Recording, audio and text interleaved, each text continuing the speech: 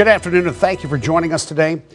A lawsuit claims a 22-year-old woman was raped and impregnated while under the care of an Escambia County healthcare facility. It sparked an investigation by the Escambia County Sheriff's Office that has been closed without any arrests.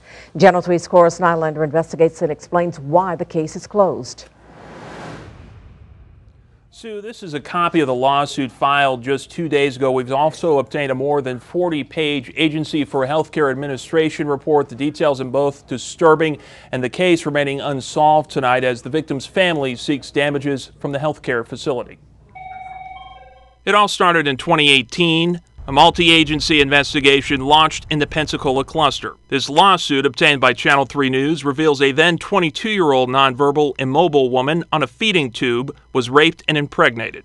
According to the complaint, the situation was first discovered in January 2018. The woman's only time away from Pensacola cluster was weekday visits here at Escambia Westgate School, an education center for people with disabilities. According to court documents, staff at Westgate reported a change in the woman's behavior and discovered bruising on her hip before any action was taken by Pensacola cluster.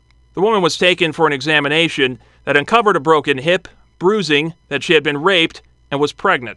The investigation now closed without arrests. We asked the Sheriff's Department why.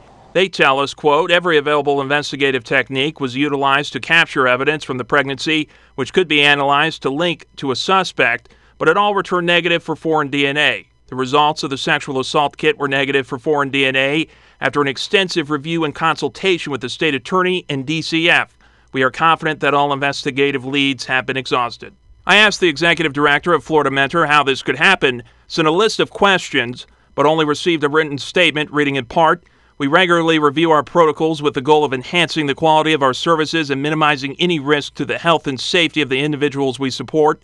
We have fully cooperated with all external parties investigating this matter and will continue to do so.